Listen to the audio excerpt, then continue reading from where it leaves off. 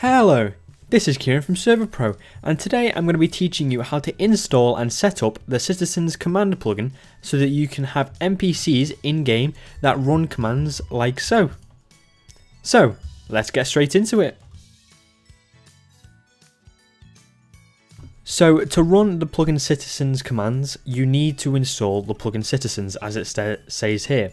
So we already have a tutorial on this plugin, and there'll be a link to this plugin down in the description below, along with a link to the tutorial that we've made on this in the past. So make sure you've watched those videos and got this installed before you go ahead and continue with this tutorial. So once you're running Citizens on your server, you can go ahead and install Citizens command. So to do this, go to the control panel for your Minecraft server, ensure that you're running Spigot, go to the plugins tab, go to Spigot plugins and search for Citizens CMD. And then click install latest. Then once that's installed, restart your server. Once your server has finished restarting, we can go ahead and join.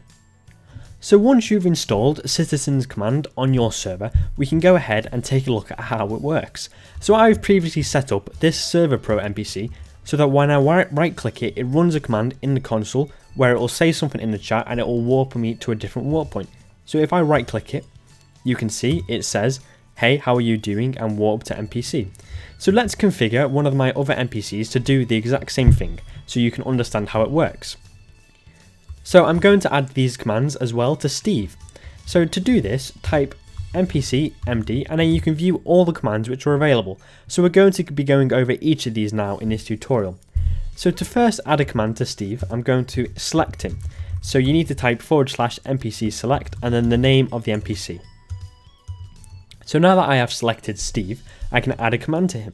So let's do NPC MD add. So this means we're going to add a command to that NPC.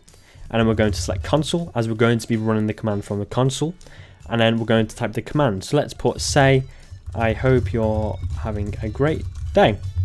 And then if I click enter, that will add the command to the NPC. So now let's test it. If we right click him, you can see that it has run that command successfully and we can see it run.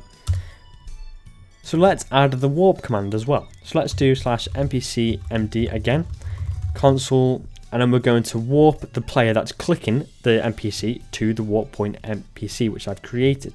So warp NPC, so we're going to warp this player to NPC, and then we're going to put %p%. So %p% stands for the player name, so that will replace that with the player name who clicks it. So if I was to enter that, right click, it takes me to that warp point that I've created. So now that we've added those two commands to that NPC, let's say we wanted to change one of them. So to do this, type /NPC MD list, and this lists all the commands that we've added to the NPC. So let's say I wanted to edit the first one. You would type NPC MD edit, and then command, and then ID, so the ID is 1. And then we're going to type the new command that we want it to do. So I'm going to put say, "I hope you're having a great day," and then we're going to add the player name to this as well. So if we did that, and then if we right click the NPC, it should warp me and say the updated command. So as you can see, it said the command and it added my username and it warped me to the NPC as it should do. So let's say we wanted to remove the command for the warp from this NPC. You would type /NPC MD remove, and then you type the ID of the command you want to remove. So in this case, the warp one is 2. So if I wanted to remove it, I would type 2, and then that removes it. So if I was to right click this NPC, it only does that. And if we type the list, it only lists 1 now. So once you've made all the changes to the NPC commands and you've got them all configured the way you want to, it's good to run /NPC MD reload, as that will save and reload all the messages you just added. So that's basically how you use Citizens CMD in-game. It's a fantastic plugin, it's really simple, and it has some awesome features. So if you need any help with this plugin or you run into any issues, be sure to contact our support team. We'll have a link to where you can contact them down in the description below. And feel free to suggest any new tutorials you'd like to see in the comment section down below. Thank you for watching. I hope that you have a fantastic day. Goodbye.